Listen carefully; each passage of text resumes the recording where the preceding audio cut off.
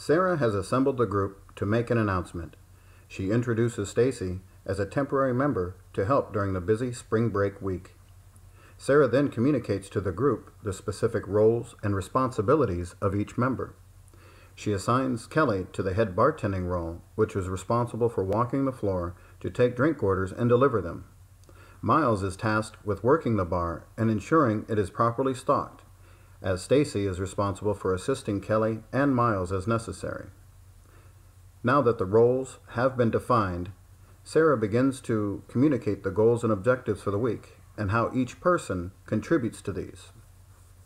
As this is officially a formal group, this is the first time they have all been on a team together.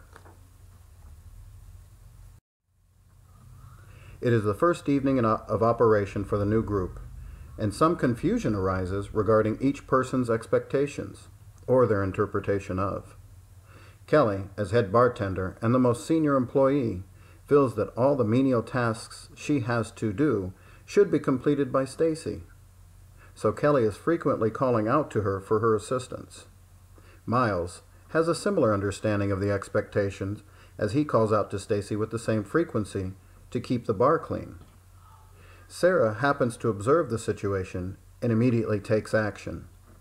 She calls the entire group into her office to reiterate each person's responsibilities and reinforce that Stacy is at scene to help, not to do their jobs.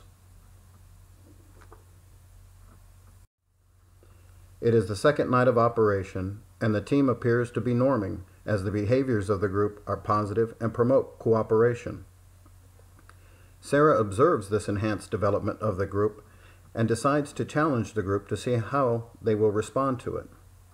Sarah has an impromptu meeting with the group and alters the responsibility of Stacy and asks her to help serve on the floor and at the bar as the number of people fluctuate between them.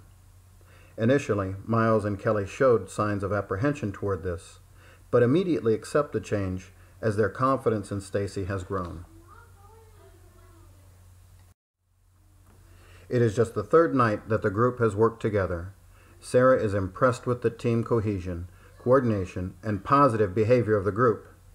This is also noticed by the patrons, which is creating an exciting and fun atmosphere.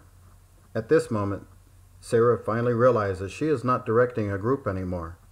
She has a high-performing team now.